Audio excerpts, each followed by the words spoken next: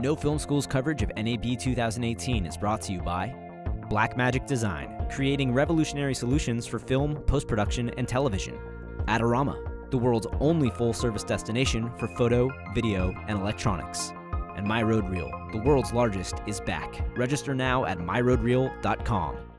Hey guys, it's Andy from No Film School at NAB 2018. We're here with L. Dean at the Sony booth, here to talk about the A7 III. Talk to us. All right, so recently announced, we just showed this for the first time at WPPI a month ago here in Las Vegas. But here we got it set up in a video configuration. Now obviously this is that middle-of-the-road camera. It was announced as Sony's entry-level full-frame mirrorless camera to compete in the DSLR market. It started shipping actually this week, which is really great. What's the price point? Price point, $1,999, so $2,000 essentially for a full-frame mirrorless camera, which is amazing. And we're hearing some pretty crazy things about its resolution and frame rates. Can you talk to us about that? Yeah, so as a still camera, it's a 24 megapixel camera, but shooting in 4K, it'll actually utilize the entire width of the full-frame sensor with no line skipping or pixel binning. Okay. So you actually get a 6K image that's oversampled and recorded as a 4K, utilizing the full width of the sensor, which obviously gives you benefit not only for your gradation and your low light performance, but also full use of full frame lenses on the camera. In 4K mode, it'll shoot 24 or 30p. Internal, it's 4208-bit.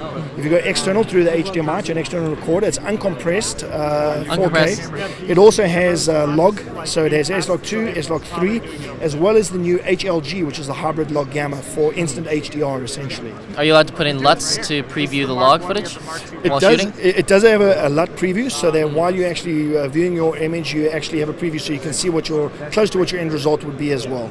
So we have dual card slots. This is obviously very versatile in terms of the way that you use it. So if you're shooting stills, you can do JPEG and RAW, either JPEG to one, RAW to the other one, or do dual to both. You can do video to one card and still images to the other one. If you're shooting video, you could do the same video to both cards, or you can do a 4K to one card and do a proxy MP4 720 to a second card. What's the highest bit rate available for the 4K shooting? So you get it in 60 megabits per second and 100 megabits per second in either 24 or 30p.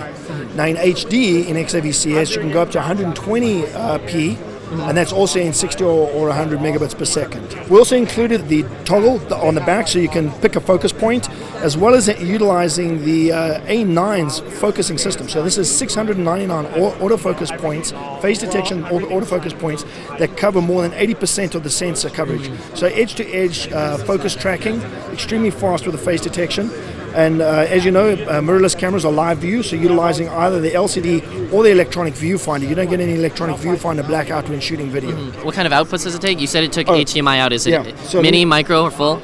So inputs that we have over here, we have a micro HDMI, micro USB, and then also USB 3.0, as well as a headphone and audio jack. So the A7 III also features what most of our other cameras feature. We have Wi-Fi with NFC, so being able to connect and control the camera wirelessly using a mobile device, either using iPhone or Android. Exactly, iPhone or Android using the free Play Memories camera app, as well as being able to transfer files utilizing the wireless transfer to a mobile device. How's the battery life?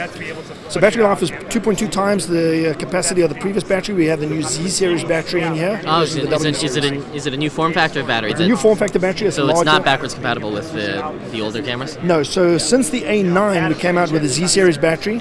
So the Z series is 2.2 times the capacity. This is found in the A9, the A7 R Mark III, and now the A7 Mark III. Well, thank you, L. Dean.